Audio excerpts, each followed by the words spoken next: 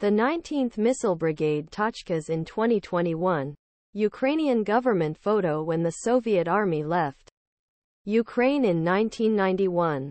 500 Tochka left behind traditional ballistic missiles.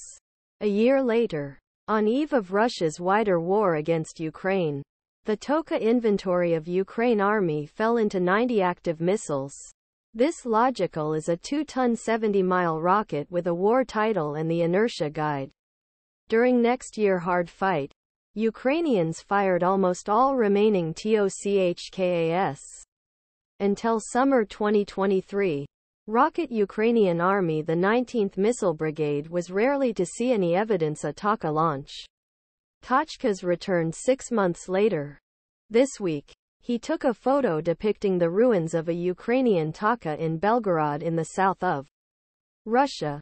Another Tochka strike targeting Russian forces was reported to have been reported too. It should not be a surprise that the Ukrainians fired Tochkas again.Produces.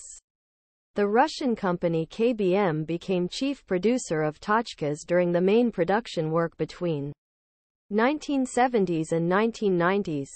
There is no reason why the Ukrainian government touched Yuzhmash to build a modernized version of Tochka's HRIM-2. It is not a reason for the Russian forces to target Yuzhmash again and again. He claimed that he destroyed his workshop. However, the Yuzhmash complex remains active, receiving or distributed targeted facilities or both. The Tochka is not a sophisticated missile.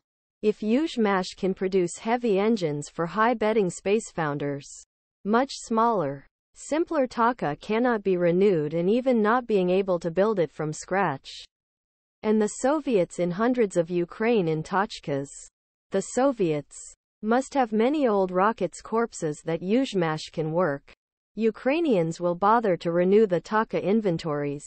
More airports, factors, bridges and storage. 100 or 200 miles behind Facade of the Ukrainians have to fight on Facade.